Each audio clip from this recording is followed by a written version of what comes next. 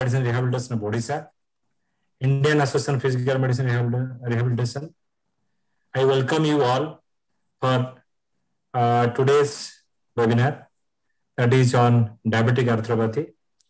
As you all know, diabetes is a gateway of many diseases involving multiple systems of the body. Diabetic arthropathy is one of the important complications of musculoskeletal system because of long-standing diabetic mellitus. There are a number of controversies existing on conservative management of diabetic arthropathy. Physiatrist really plays a key role for this management of diabetic arthropathy. So I hope this lecture will be definitely useful for young physiatrists and postgraduate students, residents. And this webinar is meant for that only. And we are privileged to have with us Dr. S.L. Yadav, the professor of PMR department, AIIMS, New Delhi. Thank you very much, sir, for accepting our invitation as a chairperson. Sir is a fellow of WHO, ICMR, and National Academy of Medical Science, NMS.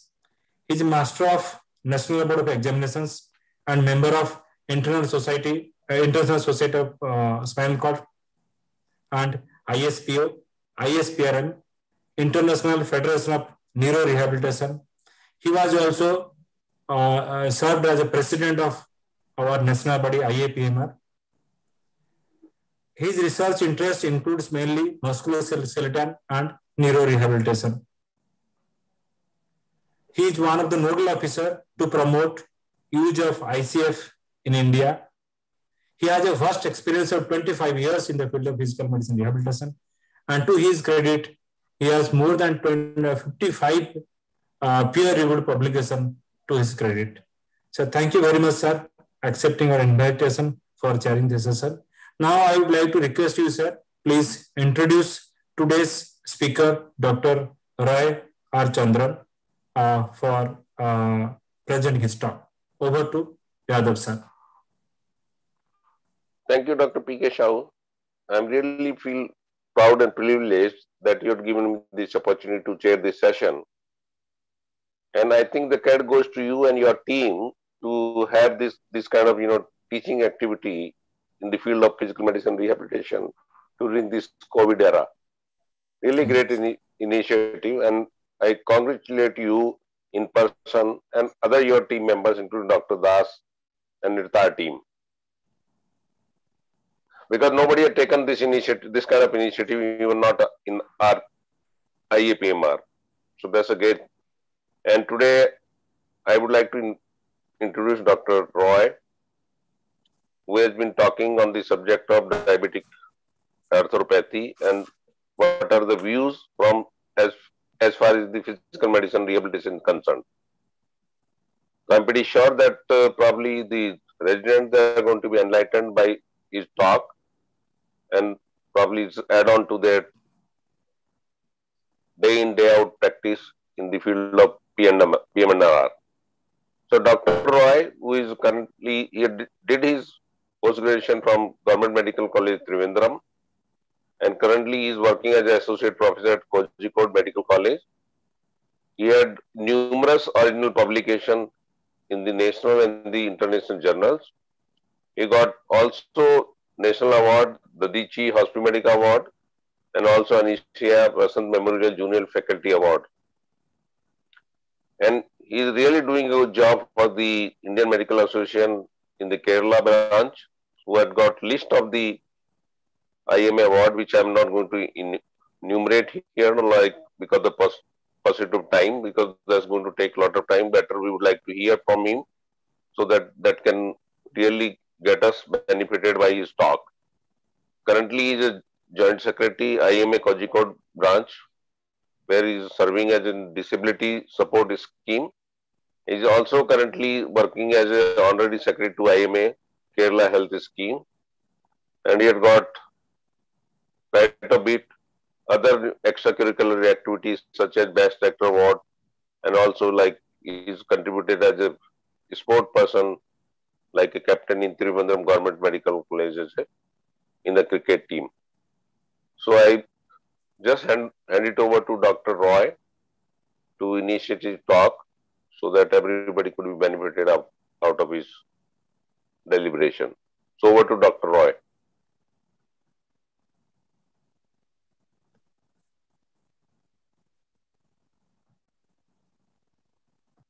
Is the screen visible, sir? Yeah, you are very much visible. Can you just share your screen, please? Okay. Respected Yadav sir, my dearest friend Sahoo, Moderator sir, my dearest friend Premanand, teachers, seniors and friends. And thank you, Sahoo, for giving me an opportunity to present a topic before this august audience. I will start my topic with a small story. A drunken man who reeked of alcohol sat down on a subway next to a priest. The man's tie was stained, his face was plastered with red lipstick, and a half-empty bottle of gin was sticking out of his coat pocket. He opened his newspaper and began reading. After a few minutes, he turned to the priest and asked, "Say, Father, what causes arthritis?" The priest replied, "It's caused by loose living, being with cheap, wicked women, too much alcohol, and sleeping along with prostitutes, and lack of bath." The drunk muttered in response, "Well, I'll be damned," then returned to his paper. The priest, thinking about what he said, nudged the man and apologized. "I'm very sorry, son. I didn't mean to come so strong."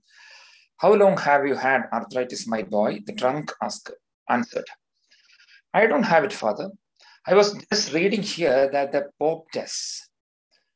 So, ladies and gentlemen, I'm here to present a group of musculoskeletal problems caused not due to alcohol or drugs or women, but because of being more sweet, uncontrolled diabetes. So the musculoskeletal complications of diabetes. So this musculoskeletal complications, probably that is the most common cause of morbidity among diabetic persons. It commonly affects the musculoskeletal system, resulting in significant morbidity. The incidence is very high. It's amount to 30 to 60% coming to the pathogenesis. The most important thing is the formation of the age, that is the advanced glycosylation end products. That will affect the microvascular, the endothelium, and that can damage the blood vessels and the nerves. Collagen accumulation in the skin and the periarticular structures will produce changes in the connective tissue. All this will amount to the group of arthropathies. The extent of this age, advanced glycosylated or glycation end products formation depends on the concentration and the duration of the reducing sugars. That means the period of the uncontrolled diabetes and the lifespan of the cells. The cells having more lifespan like vascular endothelium, nerves, and the connective tissue will be more affected. That is why the diabetic persons are more prone to the cardiovascular disorders, the neuropathies, and the connective tissue disorders ending in what is known as the diabetic arthropathies. So all these things will increase the stiffness of collagen tissues in the tendons, ligaments, articular cartilages, and the articular capsule, which will produce... Excuse me, sir. Yeah, please make your slide to full, for probably your slides are not running also. Can you see the slides? No, it is only slide view mode, but it's not full screen mode. Okay. And your slides are also not running. Yes, it is. No, it is. No. Share again. What about now? Yes, it is full screen now. Okay, we can see now. Okay. So increased stiffness of the collagen tissue will produce stiffness in the tendons, ligaments, articular cartilage, and the articular capsule. This all. So the end results is the things like desicapsulitis, trigger, Dupuytren's, or compressive neuropathies like carpal tunnel syndrome.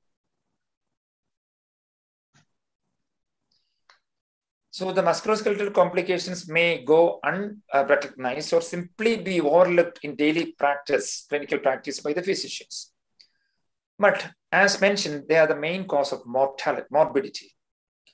Many of them are treatable with the resultant improvement in the quality of life and more independence in the activities of daily living.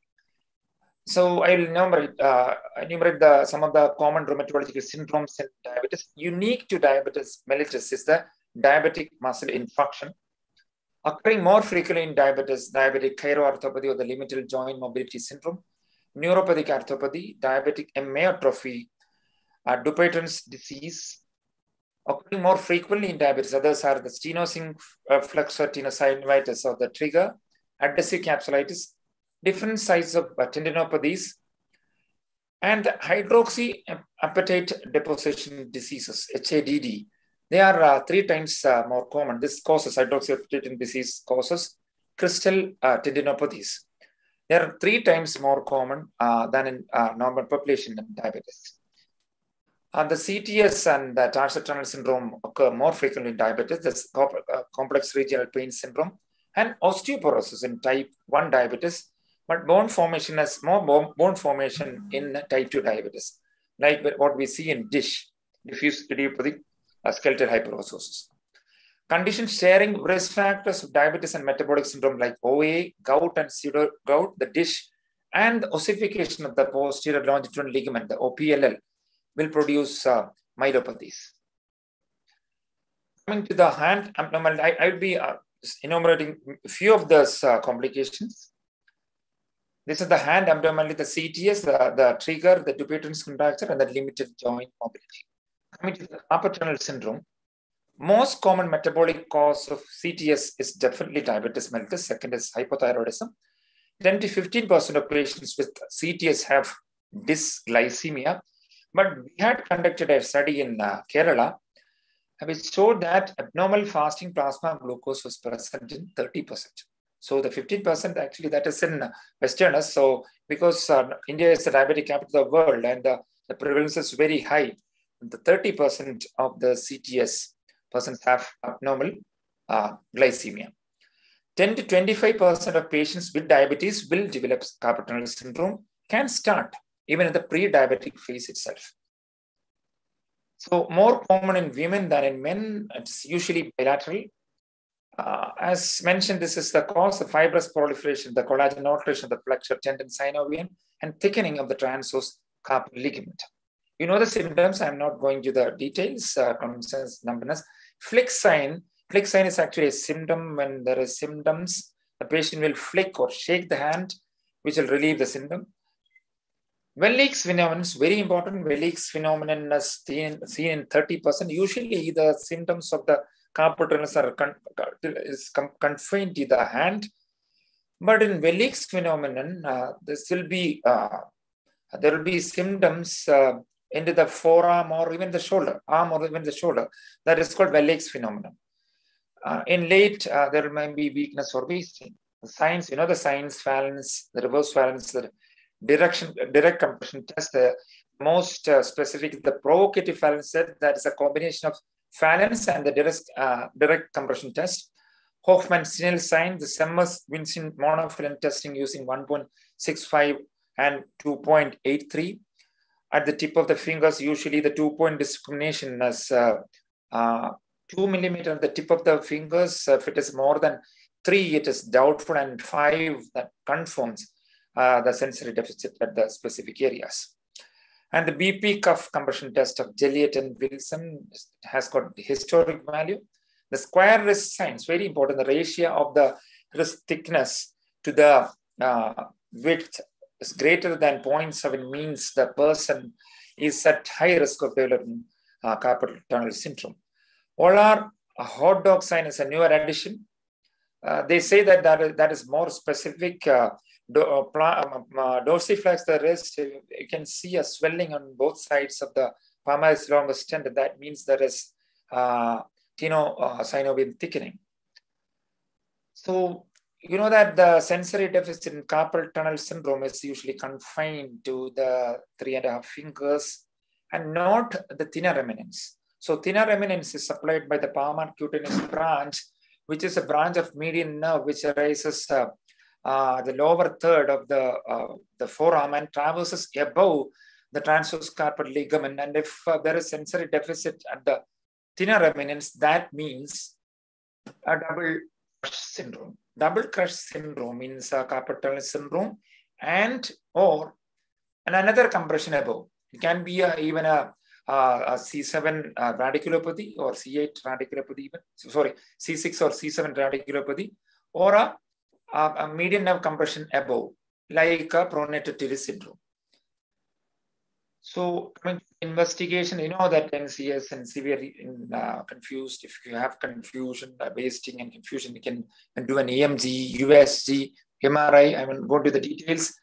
Management, NSAIDs or diuretics in the anti-edema measures in the initial phase. Steroids has an upper hand. Deflazacort is actually safe in diabetes if it is in low dose. If the person has dysesthesia, you can manage it. Sprinting is effective in the early cases, night sprinting. Definitely local steroid injections has a role because it is anti-edema and one complication of steroid, the collagen alteration. So the steroids can weaken the collagen that may decrease the thickness of the carpal tunnel. Surgery in the moderate or severe cases or in failed conservative management, even in mild, open endoscopic or newer thing is a percutaneous USG guided fenestration is good in more mild to moderate cases. You know that usually the rest phase is 10 to 14 days, but in percutaneous fenestration, the hand can be active within a period of 5 to 7 days. See, in diabetes, CTS is sometimes not just mechanical compression. You know that carpal tunnel syndrome is actually compression of the median nerve. What compression? The external compression of the carpal tunnel, of the median nerve inside the carpal tunnel. But in diabetes, it can be sometimes an internal compression of the median nerve. So internal compression can be due to the collagen alteration can occur inside the carpal tunnel, so inside the median nerve. So it can happen anywhere in the course of the median nerve, but unfortunately, if that occurs inside the carpal tunnel, this may mimic carpal tunnel syndrome, even in clinically and in radiologically, electrophysiologically. So in these cases, the result of the surgery will not be that much good. Yes, coming to the next thing is the trigger finger. That's tenosing fracture tenosynovitis. Prevalence is 5% in type 1 and 36% in type 2 person, compared to 2% in general population. Compared to non-diabetic, CTS and the trigger finger develop hand in hand in the same individual, more common in females, more often lateral, more often multi-digit in diabetic than in non-diabetic. Middle ring and thumb fingers are more affected. That relatively spare the index and small finger due to unknown reasons. You know that there can be genovaginitis, it's the thickening of the cover of the tendon, covering of the tendon, or the thickening and constriction of the A1 pulley. So symptoms, you know the symptoms, finger stiffness or pain, a finger or hand, a swelling or lump in the palm, the catching or popping when straightening the finger, which is called triggering, finger stuck in pen position, locking or locked and fixed, rarely. So first treated definitely with anti-inflammatory medications. Physical modalities have very, very minimal effect. Steroid injection, when done properly under USG guidance, especially one injection is curative in 70 to 75 and two injection almost 80 to 90 if performed at under USG guidance. If failed, you can do open percutaneous or endoscopic Simple procedure. We had started doing a USG guided finger release. You can see this patient, a very simple procedure. This is, this is a triggering. We have done a needle release using a needle and under ultrasonic guidance. You can see the result is immediate. So the person can be active within a couple of days. Very simple procedure under the USG guidance. Dupuytren's disease. Prevalence in diabetic person is 20 to 63%. 30 to 39% of the persons with Dupuytren's contractures have diabetes. Ring and finger, middle finger are more commonly affected compared to the fifth and the ring finger in non-diabetics. The occurrence is due to the modified fibroblast, myofibroblast, which resemble smooth muscle cell causing contraction. And there is increased type 3 and 1 collagen deposition. So it can affect the feet, which is called Ledderhose disease, or even the penis, which is called Peyronie's disease. And tabletop test of Houston is used. You can see, you place the hand on the table. If the palm is not touching, that means surgery is not indicated if the test is negative. The person can place the hand here. So surgery is not indicated. The management, stretching and splinting early, you can give, if there is early nodules, you can give inhalation injections of hyaluronidase or steroids. A newer player has enzyme injection, the Xiaflex, the collagenous clostridium histolyticum, approved by US FDA in 2010, but that may cause lax. Needling is good, very good. That means the needle aponeurotomy, that to puncture and break the cord. The literature says surgery is indicated when the MCP contracture is more than 30 degrees, or the PAP joint has any degree of contracture. But we had done a surgery in this person who have MCP flexion contracture of 90 degree, needle aponeurotomy under USG guidance. And the result is good. This is a result after 1 week. There is some arthrogenic contracture of the PAP joint. So there is some contracture. We had done manual stretching, and now the hand is almost having good function. See, this was a case done in plastic surgery in a diabetic person. The person had cellulitis and infection after that, and the person came to our OP with stiff hand due to CRPS. So in a diabetic person, definitely surgery has a role, but in a diabetic person, I think a minimal invasive procedure like needle aponeurotomy is good, because the complications are minimal. We can do it n number of times, but surgery definitely it has a complete removal of the thickened deep fascia, but complications are high, especially in diabetic persons. Coming to adhesive capsulitis, 25% of subjects with adhesive capsulitis have diabetes. The prevalence in a diabetic person ranges from 12 to 30%.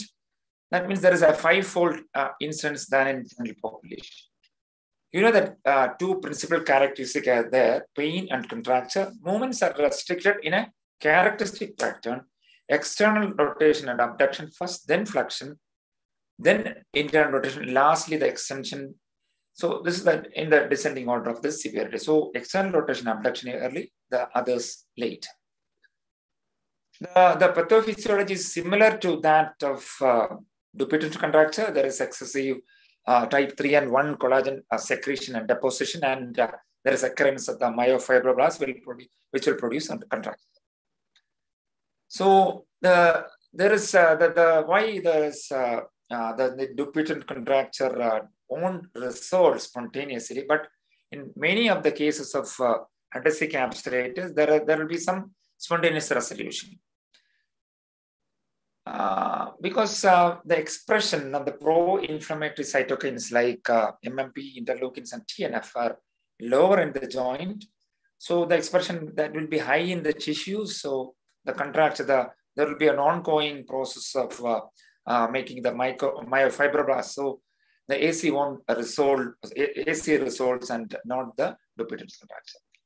There is 8 phases. Phase 1, increasing pain and increasing stiffness. that means an inflammatory phase. The thing is, the person will have predominantly nocturnal pain. So night pain differs the stage 1 from stage 2 and stage 3. So the terminal ROM is restricted. That means that the abduction and the external rotation minimally. Phase 2 has actually 2 phases, early phase 2 and late. In early phase 2, there will be night pains. There will be progressive limitation of range of motion, all directions. This is the freeze or the adhesive phase. So early phase 2, there will be night pains. Late, there won't be night pains. Phase 3, the painless return of movement. That means a thaw. So previously, we thought that in the 100% of cases, there will be painless return of the shoulder movements and the function. But the recent studies have shown that in 90%, the pain will resolve. Pain is the thing that will resolve in 12 to 13 months, not the stiffness. The 40% will have slight persistent limitation in ROM, and 50% will develop permanent loss of range. So in persons with adhesive capsule, we should act early and treat aggressively. So the 3 stages is actually akin to 3 stages of a man's life. Single, free, there is no limitation. And married, the range is limited, the ER movements are limited. And stage 3 divorced, there is a complete return of the movement, you are free. Coming to the investigations, definitely there will be a X-ray, because X-ray won't give you much idea unless in stage 2 or early stage 3, there will be a restriction of the joint space. You can see on the right, there is a restriction of the joint space. Left is a normal X-ray. Right, there is definitely joint space restriction. But you should definitely ask for an X-ray, because some other things like a tumor can present as adhesive capsulitis. USG don't have much role. You can pick a concomitant rotator cuff disease, and the classical thing is the decreased sliding of the rotator cuff under the acromion. That's the only sign we can see in the USG. Arthrogram has got historical value, but you can see beautifully, you can see the decrease in the oleum of the rotator cuff. On the left, there is a normal arthrogram, and the right restriction of the oleum. Coming to the management, see the time. This is a Indian Railway time, 12:75. Time is the most important thing in the management of any of the rheumatological complications of diabetes, especially adhesive capsulitis. Because if you pick the patients in the early phase, in the patient with synovitis, when there is night pain, you can restrict, you can block the shoulder from getting stiff. So time is the most important thing. If you get the patient in late stage, the treatment demands weeks. India is incredible. We have got, where in the world we can see this much of types of culture, food, language. Where in the world you can see monuments like this? Where in the world you can see scenes like this? We used to place our footwear in the place which are meant for that. Even in safe custody, even beggars uses ATM. And where in the world you can see this much of systems of medicine in one country? We got almost 30 plus systems of medicines in India. We have got verbal and herbal medicines, acupuncture, massage therapy, some therapies, some sort of medicine which are mainly water-based, some sort of puggies. Camps like this which treats even premature education. And after this qualified and unqualified quacks treatment from this persons, we usually get persons in this late stage 2 phase, unfortunately. And the management, NSAIDs, pain modulators, some studies have seen that calcitrin is good for night pains. Exercise, definitely there's a mainstay, the Cotman's exercise. I'm not going into the details. You should stretch, arm overstretch, medial stretch and hand behind the back. You can utilize shoulder wheel or pulleys. Repetition is more important than doing one long session.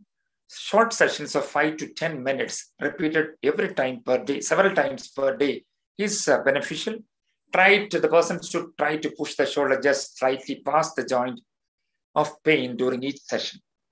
This is a very interesting study, a prospective study of 77% with frozen shoulder to compare the effect of intensive physical therapy and manual stretching versus home exercise within pain triggers. That means supervised neglect. The thing is that whether we need an institutional therapy or a supervised home therapy. The result is at 24 months, 2 months follow-up, 90% wasn't treated at home. That means the supervised neglect had normal or near normal painless shoulder, but only 60% of patients in this group getting an aggressive, intensive physical therapy reached the goal. So home-based therapy, but you should definitely advise the patient properly regarding exercise is better. For pain, you can give suprascapular nerve block, intra-articular steroids is very good, especially in persons with synovitis. So it is effective, very effective in persons with synovitis, means there is night pain. So if you give an injection in a person with synovitis, this will definitely prevent the contraction. So if the person is having uncontrolled diabetes, very 400 or 500, you can try intra-articular injection of sodium hyaluronate. It's mainly in patients with corticosteroid injections are contraindicated. Other things like glenohumeral saline distension, mobilization and under anesthesia, the studies, recent studies are not supporting them. Arthroscopic release can be advised in persons for resistant cases. Coming to last few slides, steroid injection in diabetes. Can we give steroid injections? The answer is a big yes. A single intra-articular steroid injection have very, very little. The blood sugar will be increased to 20 to 30 milligram than the base for 24 to 48 hours after a single intra-articular injection. This won't produce any systemic problem to the patient. So you can definitely give safe steroid. Soft tissue injections, on the contrary, or peritendinous injection can cause an elevation, that too at this rate of 20 to 40 in blood sugar, but that will persist for 1 to 3 weeks. So coming to the physical modalities, do they have a role? TENS very effective in decreasing the pain, but the thing is whether they will resolve the problem.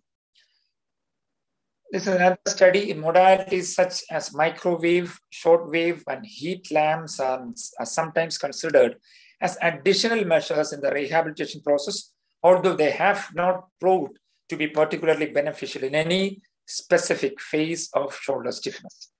Adding ultrasound, actually ultrasound is good in some things like OA hip or OA knee, or hip arthritis or knee arthritis, but here in shoulder, adding ultrasound to the physical therapy exercise has not shown any additional benefit to therapy alone.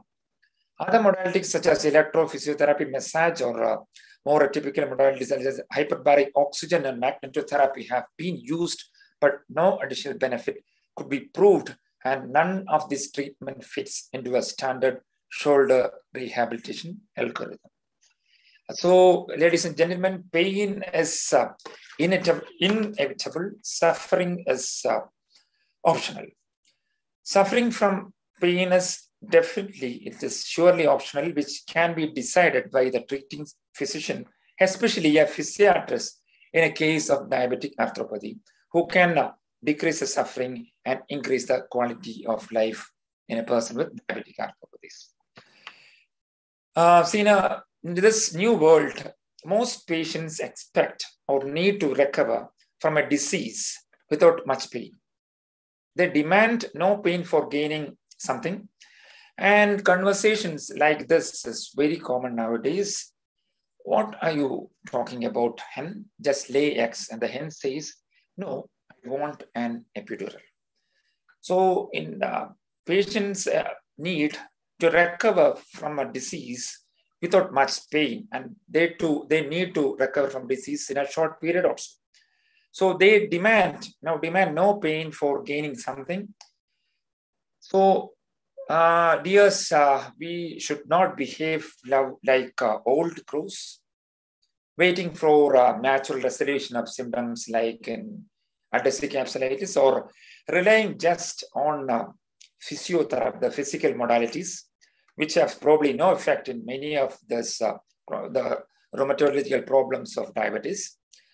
We should behave like a new crow, modern crow, diagnose early, treat aggressively with interventions, interventions, so to allay the sufferings and long-term complications of persons with diabetic arthropathy. So the take-home messages: musculoskeletal complications are the most common cause of morbidity in diabetes.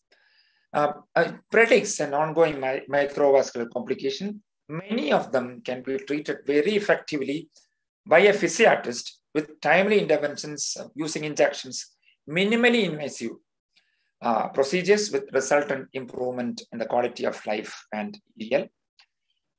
I say that minimally invasive procedure are beneficial for many of the diabetic musculoskeletal problems of pain syndrome because of the least complications. And rehabilitation physicians have got an important role in the management of the diabetic arthropathies because we are clinically good. We can diagnose persons early. We know regarding the exercises and the physical modalities and also the interventions. And thank you very much for the patient hearing. Now this is question session, but see, as teachers, these are the top answers. You don't know the answers. One, I think the question is wrong. So this is to escape the questions. Second, I will tell you tomorrow. Third, don't ask foolish questions. Fourth, you will study this in the next class. The most famous one, next question. Those who know the answer can raise their hands. I know that I cannot escape from the questions today, but I have got expert like Yadav sir, Sahoo, and PC Moderator sir.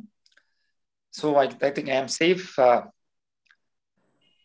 you very much again. Thank you, Sahoo, for giving me an opportunity. Thank you very much. Thank you, Dr. Roy Chandran, for giving an excellent talk on the diabetic arthropathy.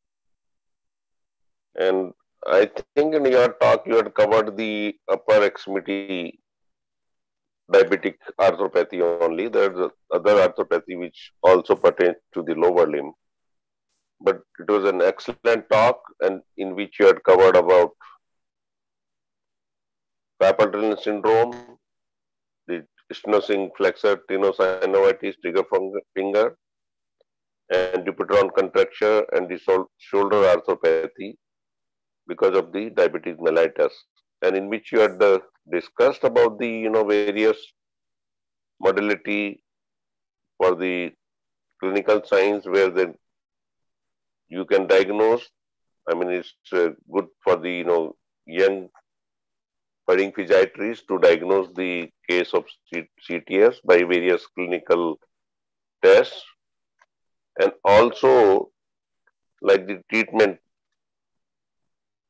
methods where probably you have discussed like what's the role of these steroids, and if it's steroid because of the non-controlling diabetes mellitus, like other agents like hyaluronic acid, which can play a very important role to treat such entities following the diabetes mellitus.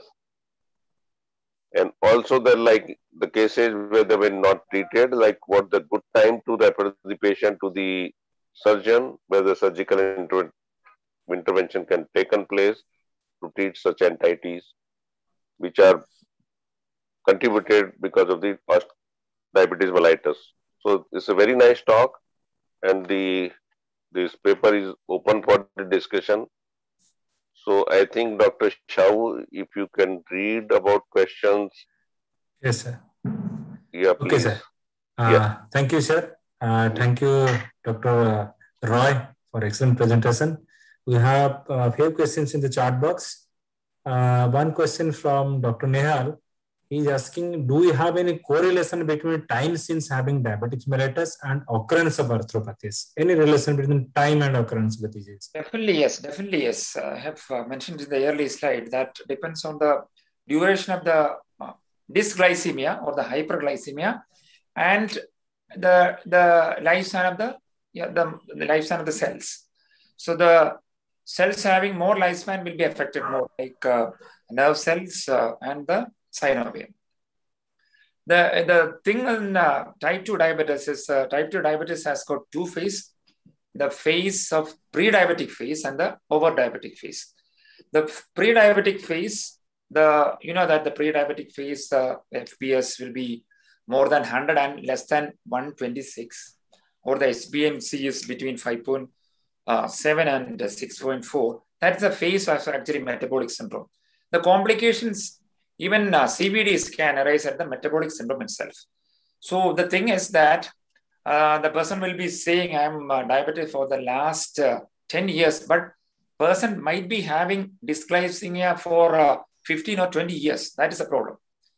So the detection of diabetes, the period of diabetes may not be the point from the detection of his or her diabetes and the occurrence of the syndrome. The person might have diabetes or dysglycemia for several years. So definitely there is an association between the complications and the duration of the dysglycemia, not the diabetes. Yeah, Dr. Roy, I agree with you. Like most of the time, the diabetes always diagnosed as an accidental finding. Sir. Because over the long period of time of dysglycemia, doesn't show any symptoms, but per chance that they have to go for under some surgery or something else, yes, then only it is diagnosed. So one never knows like how long it's being there, hyperglycemia. Yes, sir. So yes, that's the issue. You're right. Thank you, sir. Dr. Sahoo, just I have some questions. Shall I ask? Yes. Sure. Yeah. Dr. Roy, is a very good presentation, excellent presentation, and a very good conclusion. What you have done. True. Yeah. Regarding the questions, whatever you presented is the first time I'm hearing. Really excellent. See, we are seeing a lot of diabetic patients, yes, but the patients who are having controlled diabetes are developing a lot of problems related to diabetes. I think you are doing a lot of studies on diabetic patients. And do you have any explanation for that? Uncontrolled diabetic people, they doesn't have any problem. That is, in our clinical, we are seeing like that. See, the control in diabetes, that means there is 4 domains. One is the control of dysglycemia, control of triglyceridemia or dyscholesterolemia, control of hypertension, and control of obesity. So many focus just on dysglycemia. For many, diabetes is just increase in blood sugar. But actually, diabetes, especially the type 2 diabetes, is a syndrome with the dysglycemia, dyscholesterolemia, hypertension, and obesity. So all these 4 factors will produce vascular complications. CVD, actually, diabetes is, some say, diabetes is an aseptic vasculitis. Diabetes mainly affects the vessels aseptically. So where there is vessel, there will be complications. So the many complications are due to the fact that we mainly focus on this dysglycemia alone. So the other 3, the facets of the control is ignored. That's the reason. So you say it's a metabolic, like? Yes, definitely. It's a syndrome. So it's a metabolic syndrome. Not only due to diabetic. See, it's not only the cause. It's actually a syndrome. Yeah, thank you. Second thing, you told that home program exercise, repetition of exercise is a goal. Yes. That is really interesting. Actually, we say at least one time you do this exercise like that. No. But really, what you told is right. Really great. Whenever they get the time and they have to do the exercise, that is a very good point. But I would advise as a person who is having a PT center. So for them, they can advise. They can advise institutional-based therapy. Yes. So finance is also involved. Okay. Regarding the intra-articular, that is adhesive capsulitis, intra-articular injection. Yes. What do you want to prefer, intra-articular or peri-articular? Intra-articular, definitely intra-articular, because there is actually synovitis. So synovium is actively involved. There is an aseptic inflammation of the synovium. So that is a reason of the inflammation. So in a person having a night pain, that can be due to several reasons, like even an infection. So we have to rule out before diagnosing an adhesive capsulitis. So for adhesive capsulitis is diagnosed, and if you have night pain means there is synovitis. Night pain means there is ongoing inflammation. Night pain means there is ongoing stiffness. So that is the apt phase for giving an intra-articular injection of steroid. So if you give steroid in the early phase, I advise the gentleman sitting here to give the intra-articular injection very early before starting stiffness. So in the night pain, the phase of night pain itself, we have to give injection. So that will relieve all the symptoms. Yes. Sir, actually, I am following that one, whatever you are saying. But most of the orthopedicians are doing peri-articular injection, just a sub. Sir, can I add something, sir? That also. Sir, can I add something to that? Peri-articular injection is probably good in a late phase 2. There we are utilizing the complication of steroid, which is a collagen weakening. Okay. Yes, sir. Yeah, Dr. Sahoo, if you can add on something. Yes. Actually, what happens, sir, there is one more concept on this regarding the night pain in adhesive capsular shoulder pain. Yes. So it is presumed that in a night, during night, the muscles are relaxed. Yes. And the humeral head is rubbed against the subacromial area. So pain at night is mostly originated from the subacromial area. So as along with that shoulder part also, if you have shown an X-ray in your slide presentation also. If you compare both the X-rays, the severe one has a reduced femoral head to acromial distance. That indicates there is impingement. Yes, Dr. Sahoo. See, impingement is one of the factors which causes pain at night. And sometimes I also prefer if the patient is having pain more at night. So in addition to the intra-articular, I used to add something to the subacromial space also. I feel that gives a better result than only into very good. Very good. Thank you very much. Yeah, I agree with Dr. Sahoo. See, both the peri-articular, that is subacromial, and intra-articular, both the injections are giving very good result for the adhesive capsulitis. Thank you very much. Sahoo. And this adhesive capsulitis, the alteration collagen. Sir, Okay. Prem, continue, please. You told one more question. You told actually. Prem, you are not audible. Your bandwidth is low. Can you stop the video? Prem? By the time I will add something. Thank you, Sahoo. No, can I ask you one question? Sure. Yeah, like most of the patients, whether part of the shoulder pain because of the diabetes mellitus, they always say, like during the night time, when the temperature drops down, like especially in the winter season, they have got more pain. Yes, sir. Or maybe when they are sleeping under the fan or maybe the cooler, then the pain increases. So do you have any explanation about that? Yes, sir. I'll explain, sir. I'll explain two things actually. The pain during night. Pain during night in happens in diabetic person, two conditions. One is the painful neuropathies. One. So here, the painful neuropathy during night is due to one thing, actually due to the pain gate. During the daytime, your spinal cord and brain is bombarded with several stimuli. So the things coming via the C fibers will be blocked to some extent.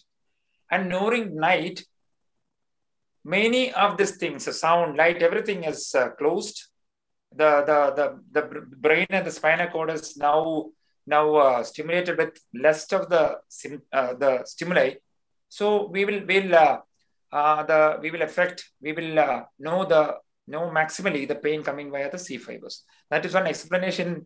Neuropathies, the painful neuropathy. But here the pain during night in synovitis, whether this is due to diabetic aseptic synovitis or rheumatological, the cause due to arthropathy like rheumatoid arthritis is due to one main reason. The thing is that during night in 2 to 3 a.m. For the, the repair of the body happens during 2 to 4 a.m. That is why many say that we need adequate sleep.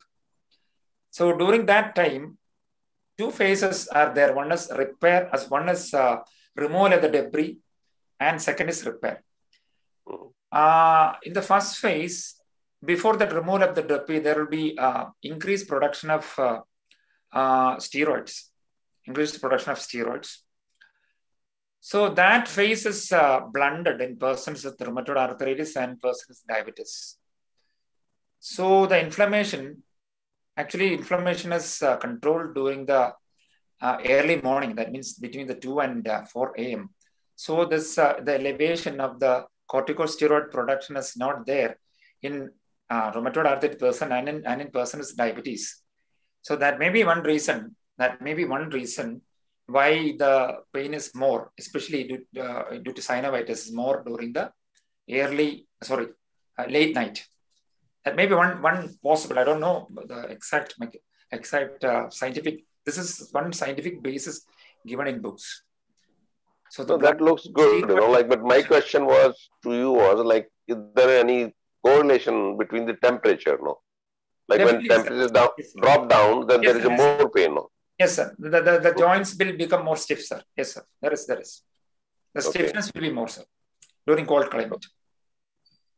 Okay, Dr. Shah, any more questions from the chat box? Yes, sir. So the need of power is now minimally invasive procedures, whether it's a surgical procedure or a Physiatrist procedure. So everybody is now tending towards what type of minimally invasive procedure is there for managing different conditions. So there is a question from in the chat box that any particular minimally invasive procedure highly effective in improving internal rotation of the shoulder. Earlier, the concept was that this coracoacromial ligament is a offending factor for restricting internal rotation.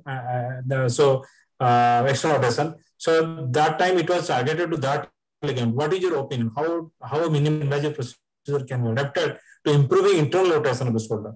That is the question. Probably a fenestration, ultrasound guided fenestration of the ligament is okay, I think so. Do you have any experience on that? Have you ever done it? Sri sir is here.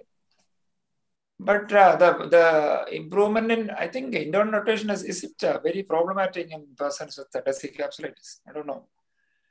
Because external rotation is the most important thing, I think. Yeah, exactly. Most severely affected. Anything to do with the dilatation? Sir, but there are a few studies from Kerala also by, I think, Arunai John.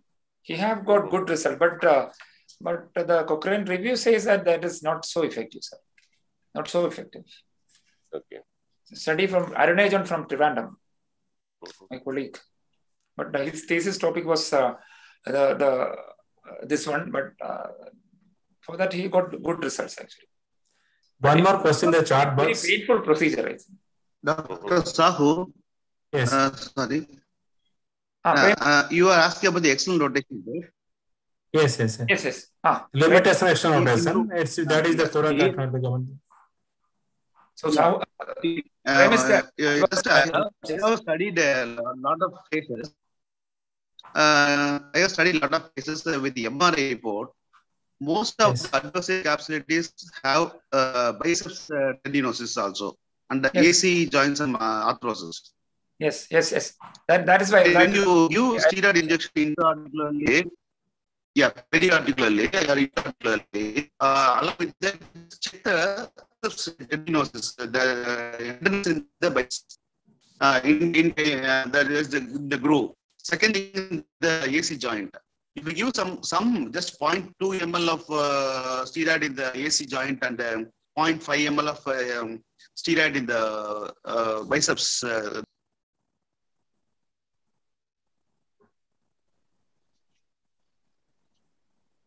It's not audible. Prem, a good point. See, I think, Prem, for that matter, it depends, like what is the pathology, because the shoulder pain, there are so many reasons for that, you know, like there cannot be hand in hand so many, you know, pathologies which could produce the joint pain. So you need to identify that what is the reason. It is a biceps tendinitis, or ACG abnormality or bursitis or supraspinatus calcific tendinitis or something else.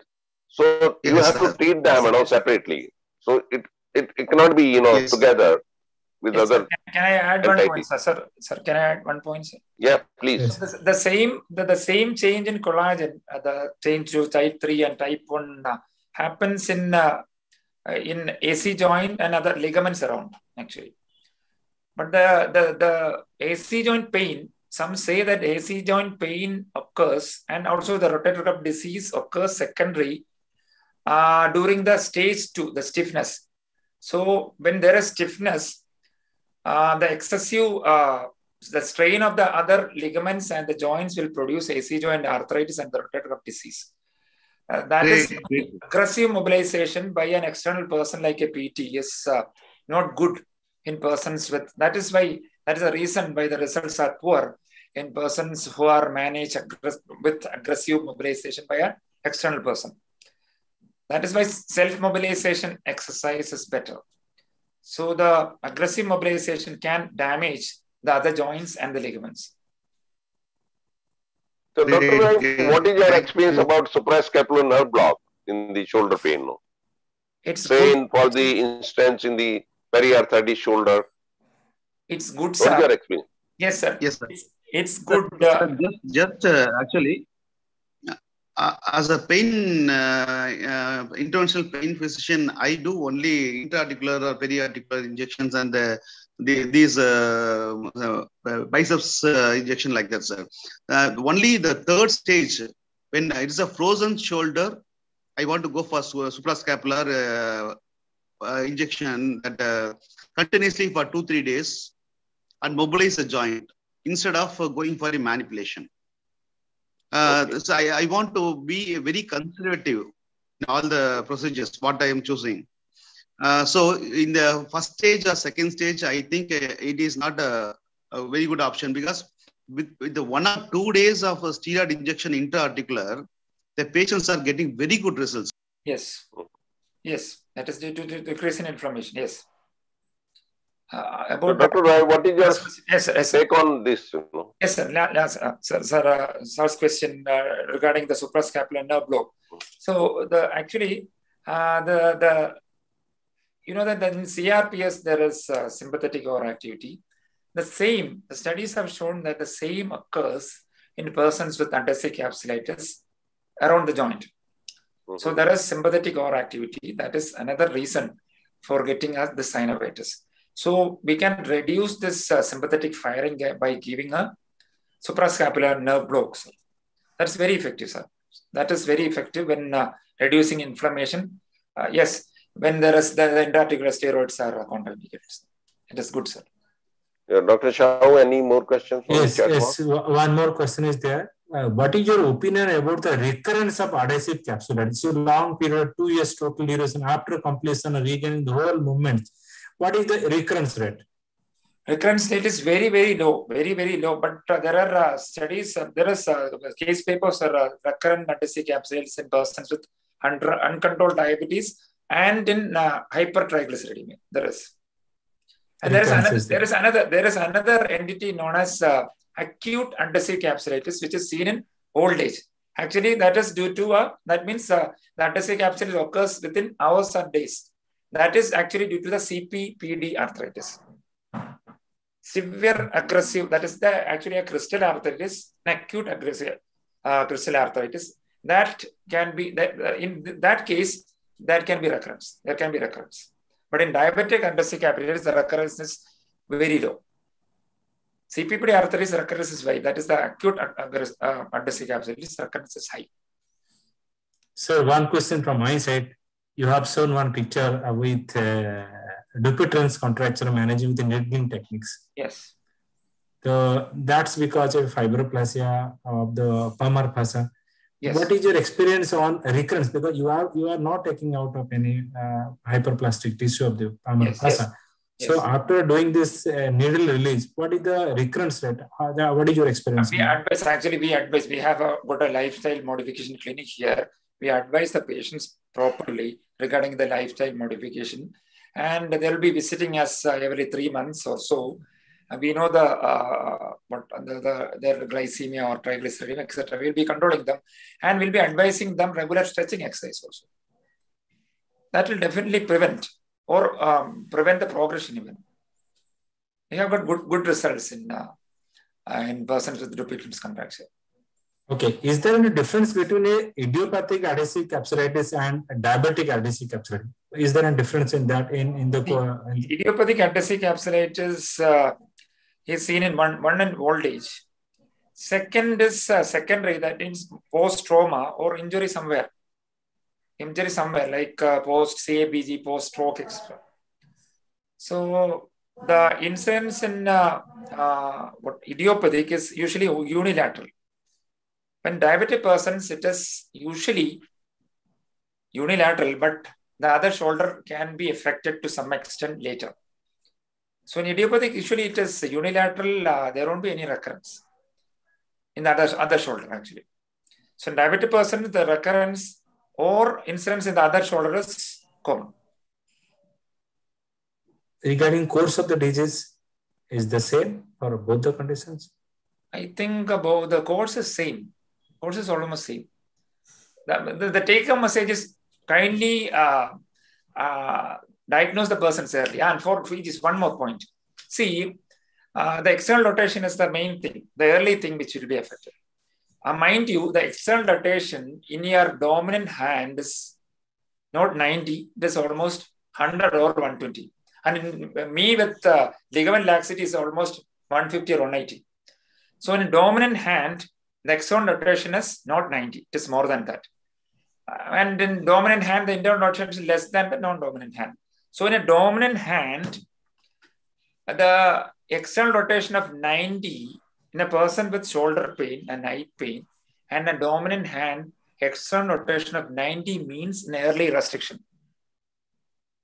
So we have to manage early with interventions.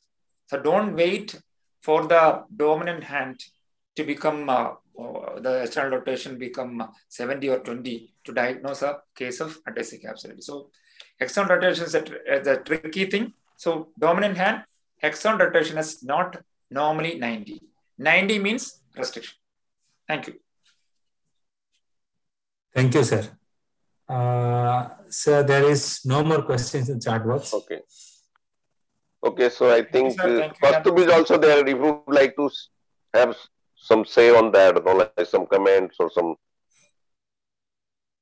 sharing his knowledge on the subject. No? Dr. Kaustubh is there. No?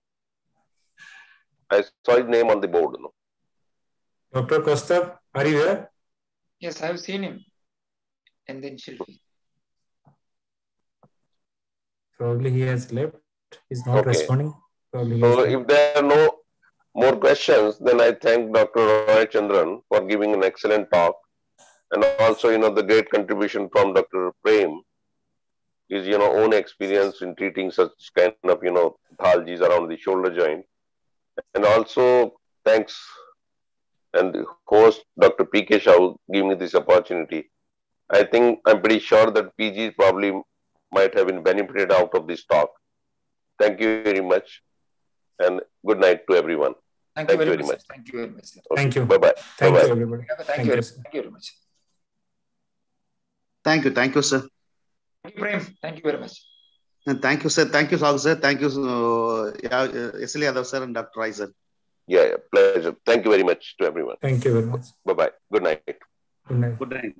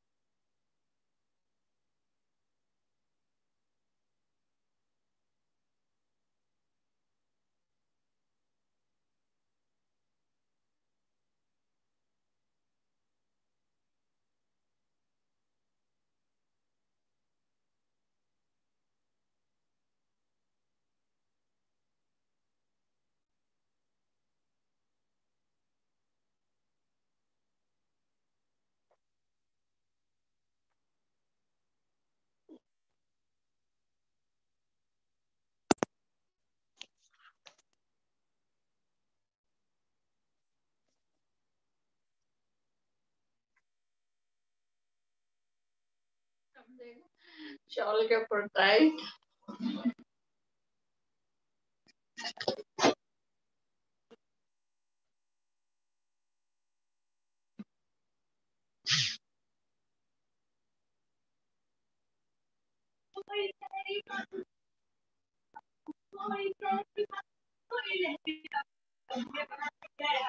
बस करो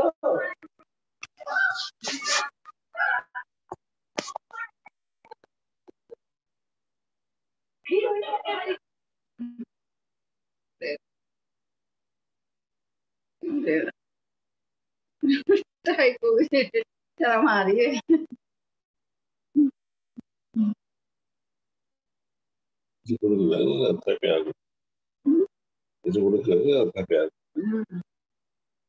करती नहीं है ना करती हूँ ऊपर मैं कोई कमी नहीं है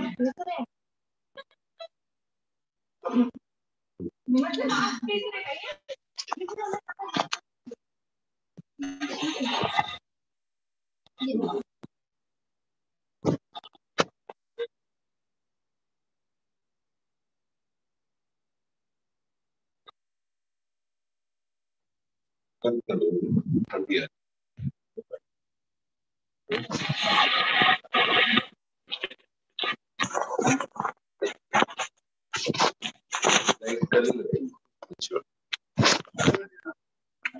कितनी ब्राइट है ना इसकी।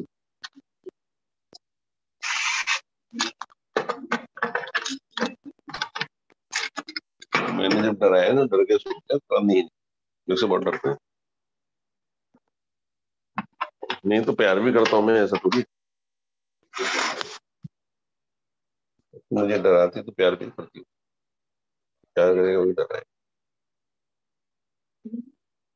तो स्वीट होती है, मुझे ना लगे। काला टीका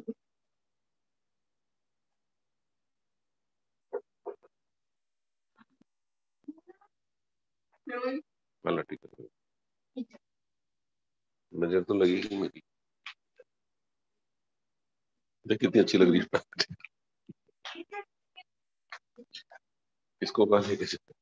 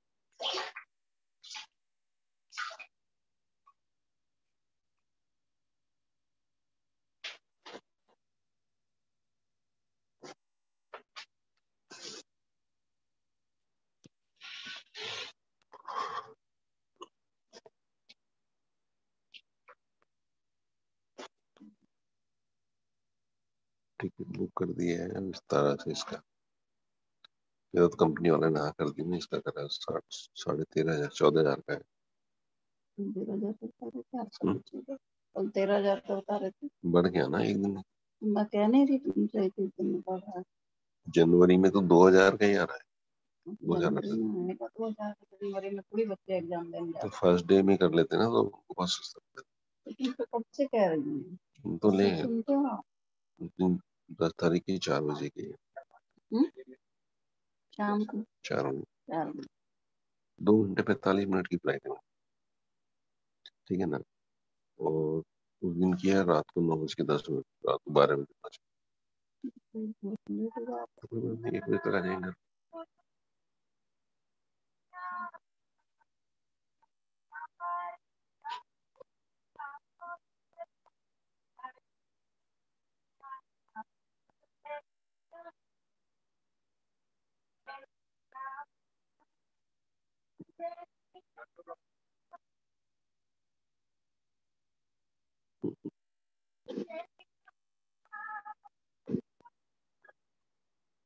लाइट क्यों जला रखी है? कुछ कर नहीं रही तो लाइट क्यों जला रखी है?